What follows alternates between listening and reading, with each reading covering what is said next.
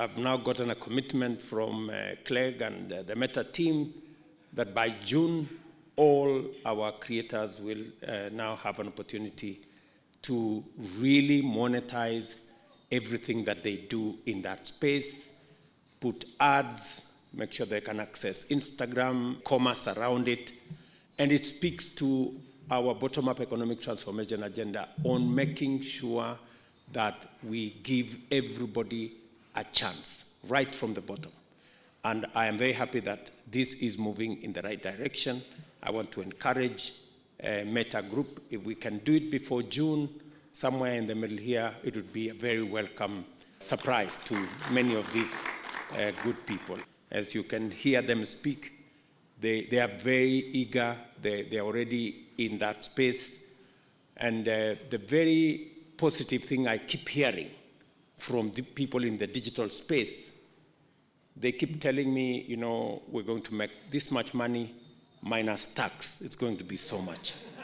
I'm very happy that everybody is now becoming conscious about making sure that we pay our taxes, because it's the only way we can sustain and maintain our independence as a country. Let me also give my commitment to the entrepreneurs in this space, people in the SME space, that we are working with Meta Group and all the other actors in this space to make it much more easier for our MSMEs to understand how they can do business, how they can conduct their enterprises in the digital space, how we can create more entrepreneurs in the digital space, how we can use the digital space and the capabilities that can be obtained in that space to assist our micro, small, and medium enterprises to scale up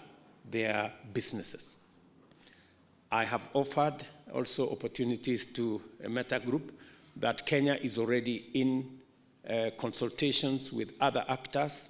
We're shortly going to have a 1 gigawatt data center complete with cloud infrastructure. We've already broken ground on it, and using our renewable energy, we want to make Kenya a first in green data centers that will again be available for companies like the Meta Group to have a conversation, especially since we are discussing around the capabilities that artificial intelligence can bring into this space to give additional leverage to entrepreneurs, to business people, to content creators, to do more with a lot of ease.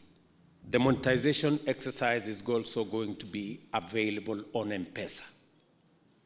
I think many people have been wondering, how do we do this? Because not many of our content creators have credit cards or other instruments, financial in nature.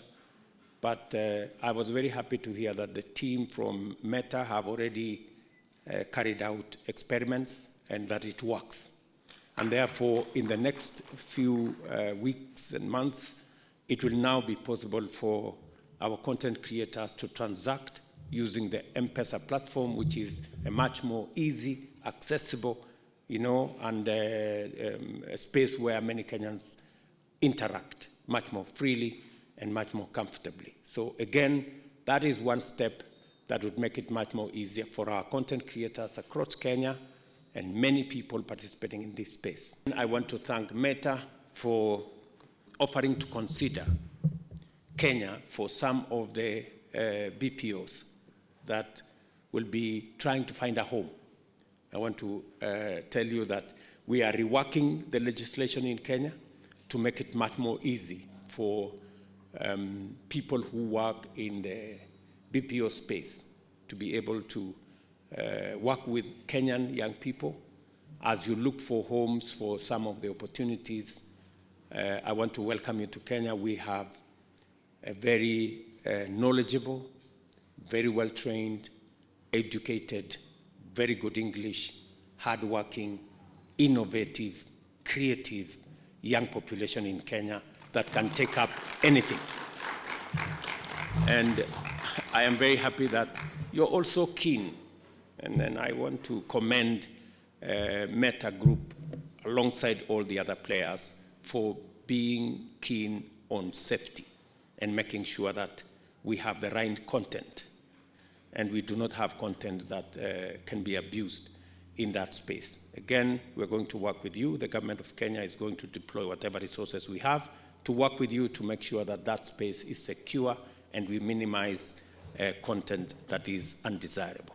The teams we have here, you've heard from Putita there, they've really been on my case on how we can innovate more this space, expand opportunities in this space, make it easy for monetization.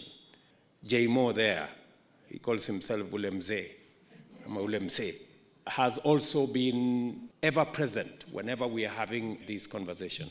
Did I see a whinger somewhere? So all these people have never given me peace, but I'm very happy that today, the commitments that we made, and Facebook is here, the Meta Group are here, to work with us on various aspects. Number one, as was said ably here, in a few weeks, in a couple of weeks, many of you will be eligible. The eligibility criteria will be now available for content creators in Kenya. That's a big step in making sure that our content creators, the people who operate in the digital space, have an opportunity to monetize their talent, to give themselves additional revenue, and I'm truly grateful to Facebook for working with us this journey. Technology doesn't stand still. The internet is not a static thing. We are on the cusp of a complete transformation in the way in which we will interact with each other and access the online world as these new generative AI tools become much, much more prevalent in our everyday lives. And we are very keen at Meta to work in partnership with this great country, and of course others around the world, as we navigate those huge changes. And that involves understanding what the new infrastructure needs are. There is going to be an explosion, for instance, in the construction of AI data centers and AI infrastructure required to build the underlying foundation models that drive artificial intelligence now into the future. We will need to invest in people so that people can understand how to use new generative AI tools. We are very proud at Meta that we are the leading proponent in the world of open sourcing AI technology. We are very, and the President and myself, we discussed this, we firmly believe that it is simply not sustainable or acceptable to envisage a world in which only a very small number of very wealthy West Coast American companies will be able to develop this technology and then charge a fee or a subscription to everybody else around the world to access it. We have long believed in open sourcing AI technology. We've open sourced over 1,000 AI databases and models over the last decade, and we want to continue to do so. And what that means is that you, creators, entrepreneurs, people coming up with great new ideas about how to use generative AI to build new businesses, you will be able to access our underlying foundation models for free.